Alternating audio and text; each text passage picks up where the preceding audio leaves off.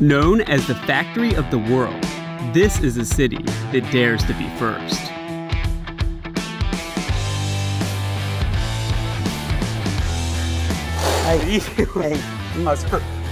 Whoa.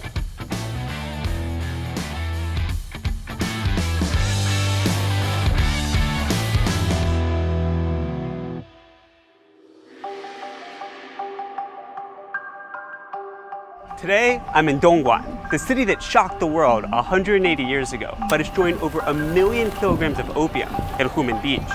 This was the first time that anyone had really dared to take a stand against drug smuggling. And in New York, they even have a statue remembering this as the first battle in the war against drugs. But when it comes to being first, perhaps what Dongguan is most famous for is its role as the world's factory. It had become a major center for exports and manufacturing in China. So what is it about Dongguan that has kept it at the forefront of Chinese history?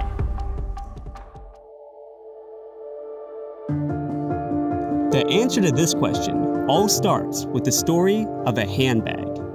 1978 was a big year where China began the shift from a mostly closed-off planned economy to a market economy, allowing overseas trade.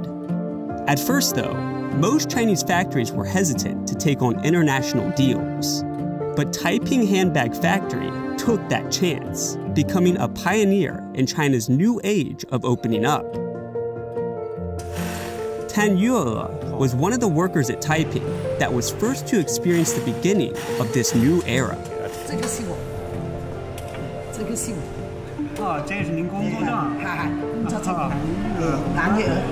So not too long ago, I actually used another sewing machine, like a modern one. But this one is actually, I feel like, almost faster or more powerful than that one. And you gotta think, this is from like 40 or 50 years ago, and this thing goes that fast.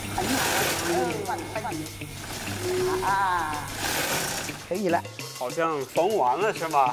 缝完了，居然成功了。成功，很好。It actually came out not terrible. 有点东西吧。Made a little bag. 以前我哋咧，全部人都差唔多啦，固定工資。那就没什么动力吧？冇動力，成日赤走入啊去洗手間，是吧？偷領啊，人偷領。後來咧，由原來嘅大鑊飯就咧改為換爐取酬計件，多勞多得。 我哋嗰啲貨咧，董妻佢一會過㗎，咩越做越大，一段釘量一段大後。當時咧我就掙幾百蚊，我老公啊定薪都係26蚊嘅，佢就拉細路仔啊、煮飯啊，我日日加班啊，咁分工合作。然後咧我就被評為全廠第一名勞動模範手咧，獎咗2000蚊港紙。當時咧買咗3件電器，超開心啊！ 彩色電視、風扇啊、電飯煲嗰時好缺乏㗎嘛。Taiping Handbag Factory became China's first company to export processed goods. And today, Dongguan has over 10,000 manufacturers engaged in international trade and does business with over 200 countries and regions. But Dongguan is much more than a factory. At Songshan Lake, scientists are innovating with breakthrough technology. Dr. Tom is working on a new type of battery, which I'm going to be putting to the test.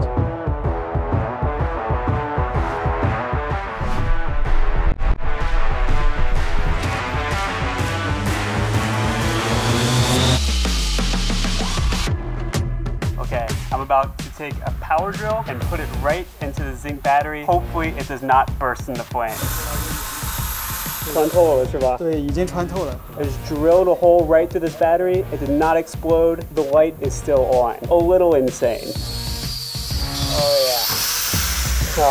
That's amazing. I can saw a battery right in half and it doesn't blow up or burst into flames right. All right. I'll throw a match into a puddle of alcohol with a battery. That's scary. But after the alcohol all burnt away, the battery inside did not ignite or burn or anything. All right, so we've got different battery electrolytes here, and we're gonna see which one is flammable by lighting it on fire. That's it.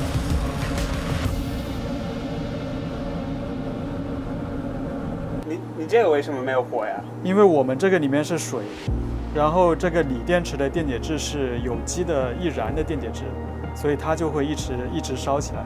这个也是锂电池为什么现在发生一些安全事故的原因啊，包括咱们手机啊、新能源汽车啊等等，会有一些这个安全的风险，就是因为这个原因。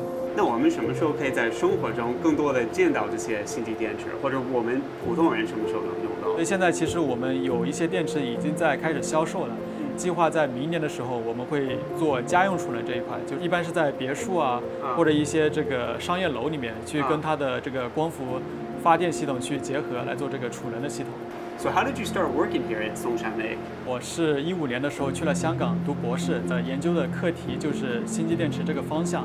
然后我们在实验室做的事情就是把我们星际电池的技术在东莞松山湖这边做一个产业转换，也是希望输出这个星际电池的产品。然后东莞产业化的土壤非常丰厚，我们能够找到几乎所有的一个配套商。然后东莞也有非常优秀的产业人才去组建我们的整个团队。第三块的话是东莞这个地理位置其实是得天独厚的，我去整个大湾区都是非常方便的。Dongguan is taking its future development into its own hands, but it can't be done alone. Located at the center of the Greater Bay Area, surrounded by several mega cities, Dongguan has specifically created the Binhaiwan area to strengthen ties with these neighboring cities and accelerate the development of new high-end industries. Nearly 50 years ago, the people here dared to turn Dongguan into the manufacturing center of the world.